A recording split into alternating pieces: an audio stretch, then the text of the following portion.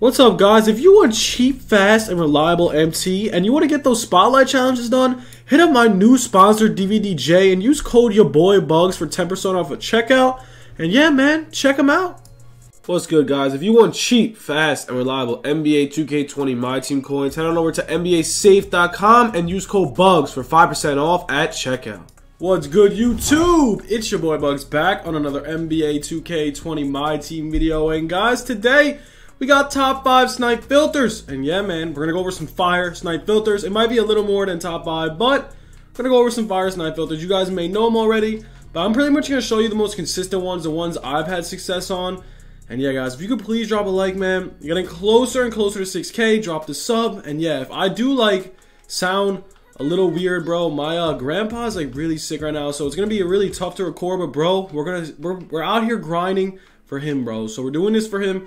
We are grinding. We got another video after this. I'm not sure what it is, but yo, let's see what we could do. We're just gonna keep grinding, keep going forward, and thank you guys for all the support. We're gonna hit 6K very soon. Without you guys, would not be here once again. So if you don't follow my Twitter, please go follow my Twitter down below for some giveaways and whatnot.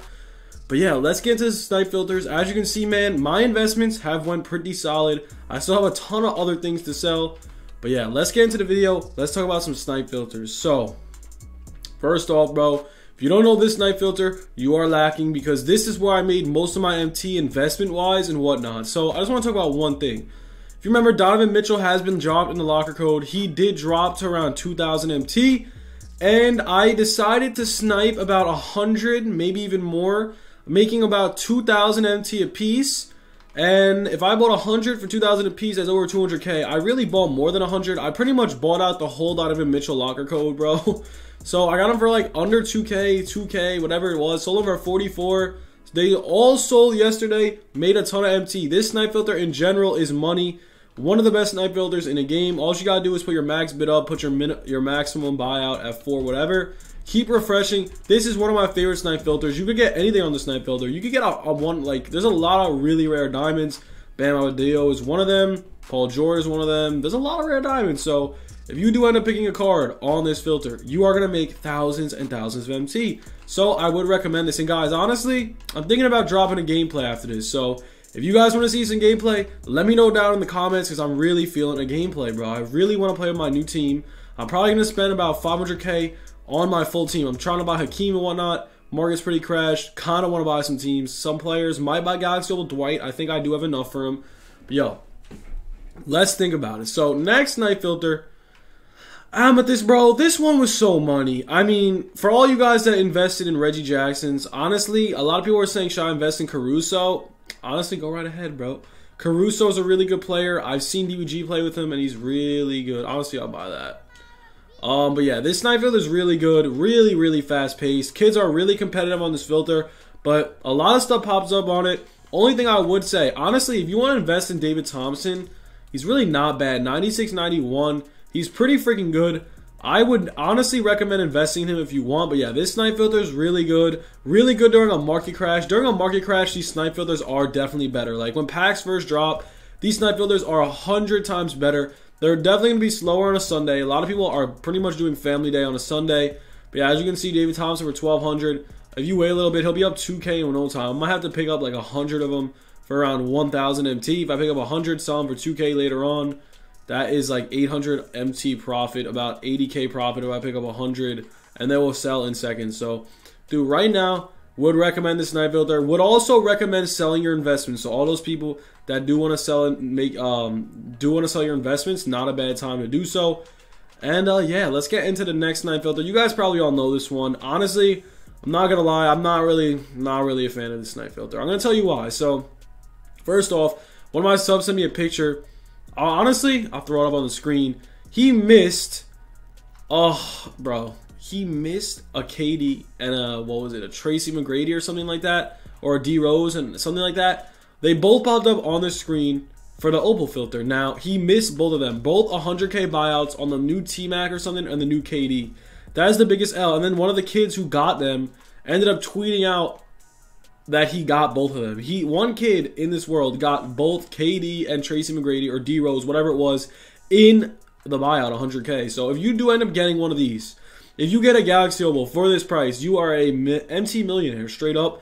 You are going to make a minimum of 150k profit. So I really recommend, I really hope you guys do get a snipe. If you get a snipe, let me know down below if you do get a snipe, because that, I just want to see, bro. I personally never sniped an opal. I pretty much am an investment guy. Snipe little cards, make profit off them in the future. But yeah, man, I literally can't get over that. I was freaking out. It was crazy. But yeah, next snipe filter. This snipe filter was good. It was somewhat ruined, but we're going to go over it anyways. It's power forward pink diamond buyout. Oh wait, no. It's pink diamond power forward moments. And this snipe filter is pretty deadly. I only sniped out one card. It was Zion, and I ended up selling him. I actually also sniped out an Aaron Gordon for around 85k and sold him for 130, but now he's also a buyout. So honestly, Zion's 100k. I'm gonna have to buy a Zion. I kind of want to put him on my team. I really do like Zion. So recommended, I would probably put your maximum to around 90,000 MT and keep refreshing. Put your max bid into 100k. And honestly, with him being a little less than 100k, kind of helps considering the fact you can move your max bid. So I would honestly try it. It's a pretty interesting filter. I know a lot of my subs made a lot of MT. A lot of my subs made like thousands off this filter. They sniped out Giannis's. They sniped out a lot of things. So if you really want to try this filter, I would recommend it. A lot of my subs had success on it. And yo, one other filter that's really underrated, if you don't have a lot of MT, heat check filter, like 1750, maybe a little less. Maybe like 1550, maybe a little less. Oh my god. 1400 refresh, 1300. Oh, that's a snipe. I'll take that.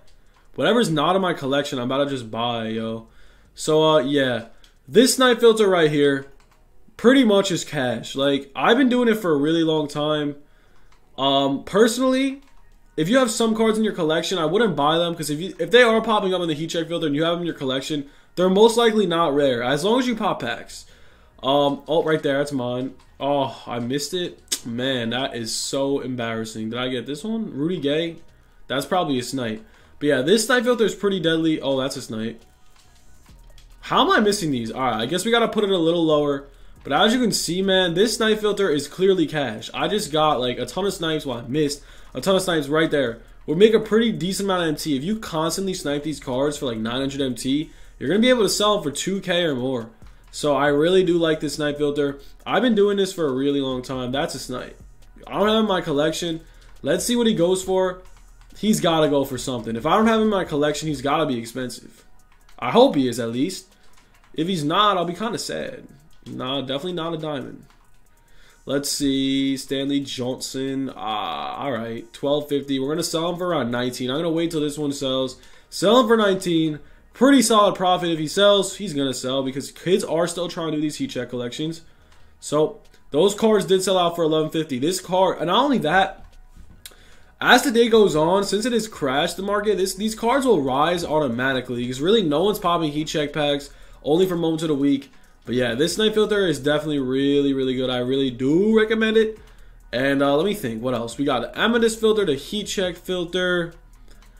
If you guys don't know, this is not really a filter. This is kind of just common sense. Like, this Lonzo for 30k, if I were to bid on it, I'm pretty sure it's a snipe. I don't know what his price is at right now. But also, a big thing in sniping is what is in packs. So, if you think about it, right now in packs, we got the Lonzo, we got the Gerald Wallace. Those are the most spam cards on the auction, diamond-wise. So, what you want to do, you kind of want to set a filter focusing on Zion and Gerald Wallace itself. I know it sounds crazy, but if you really have some like 50k MT, 40k MT, I would definitely recommend trying this out, maybe even bid sniping him. So his price is around 33k.